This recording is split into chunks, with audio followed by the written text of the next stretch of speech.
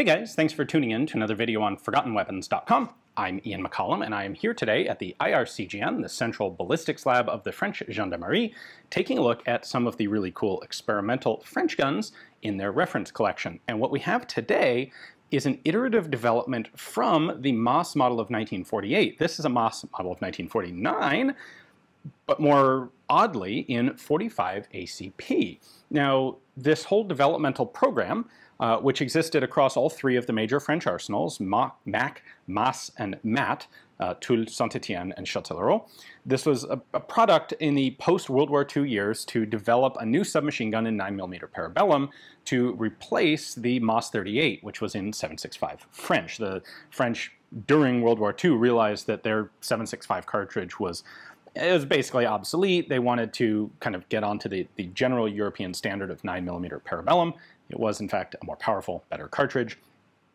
And so as soon as they were able to, they started a program to replace the MAS with a new submachine gun. Now, all three of the French arsenals proposed designs, and MAS came up with a series of levered delayed blowback submachine guns, which are really cool. This is what they ultimately came to. This is the MAS model of 1948. We recently did a video about this gun, which I will link at the end here. You should definitely check it out if you haven't seen it, because this is a really cool, neat, mechanically interesting submachine gun.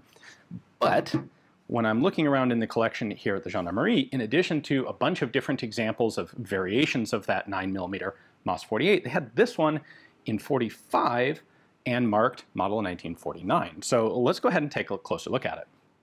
Let's start with a quick glance at the markings. They're all very helpfully marked on these guns. So it's a MAS model of 1949, caliber 11.3, that is the metric designation of 45 ACP, and this is serial number 3. So definitely a very limited production run.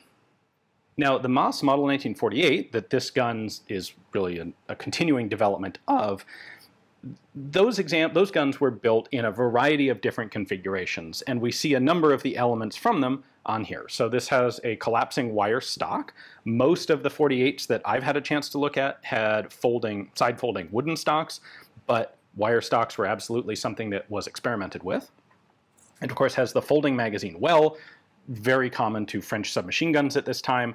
You collapse the stock, fold the magazine well, and this gives you a very compact submachine gun. I can press the button here, fold the magazine well down to use, and note that this has finger grooves and a very long magazine well that doubles as a front grip. You would see this feature being used in the MAT-49, and we also saw it in one of our MAS-48s that we took a look at in that previous video. The magazine release button is right here at the bottom. The magazine is it's a custom built, well, not custom built, but it is a unique magazine for these guns, as far as I can tell. Interesting that they have basically copied the floor plate system from the MP40 magazine, which makes sense because all of the earlier development by MAS used modified MP40 magazines. So if they're going to scale up their magazine, that fits. So single stack, or double stack, single feed. There is no manual safety on the gun, like no safety switch, because folding the magazine up essentially is your safety mechanism. When you do that, there's no way for a round to get into the chamber, and the gun can be carried without any problem at all, with ammunition in it, but no risk of firing. We then also have a double trigger system, and that's something that they did experiment with a bit on other guns in the MAS-48 development series, but your front trigger is semi-auto, and you can hear the disconnector clicking there, and the rear trigger is full auto. Some of the French guns have full auto in the front, some have full auto in the back. It kind of varies from program to program.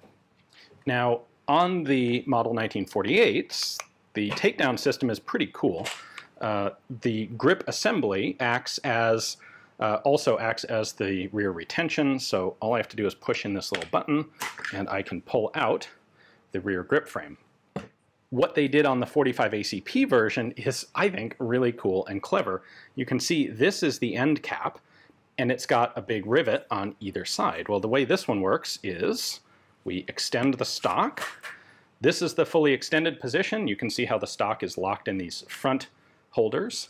Then I push the button and I pull it just a little farther back. That's as far back as the stock can extend. It's now free of these front retention tubes, and now, voila, it just folds up and opens the gun, and I can pull out the rear trigger frame of this guy. Note that this is made by MAS. They have clearly taken a lot of inspiration from the MAS-48, which had a very similar style of grip frame that comes out self-contained with the fire control parts, all that. Now, unfortunately, the .45 caliber gun is missing its bolt and bolt carrier and mainspring, so I can't actually show you those.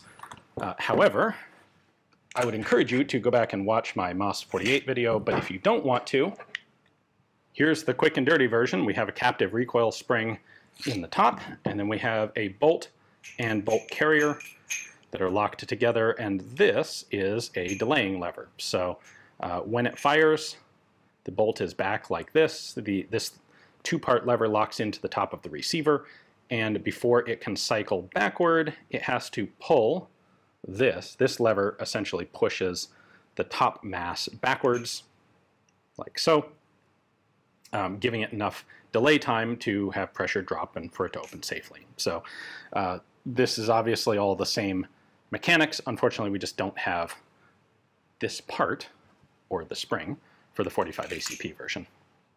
Normally, if I had a gun like this one that was missing major internal parts and I didn't know anything really about, I would skip it until I could learn something more. In this case, I'm not sure when I might be able to get access to any records, if they still exist, from this trials program. And we do know the basic trials program that this gun came from, because the mechanism is clearly the same as the MAS-48s. What's really curious to me is the fact that they built one or several in .45 ACP, because there's not really any indication that the French seriously considered adopting .45 ACP. That said, by the end of World War II, they did have a bunch of Thompsons. They'd had them pre-war. They got more as U.S. Military assistance, and so perhaps there was, some of these either used as a control element in testing, or maybe there was a small element that was interested in trying to maybe actually adopt .45 ACP. Ultimately, of course, they didn't. They adopted the MAT-49 in 9mm and never looked back from it. But very cool to get a chance to take a look at a truly weird oddball submachine gun like this one. So a big thanks to the French Gendarmerie for giving me access to it. Hopefully you guys enjoyed the video. Thanks for watching.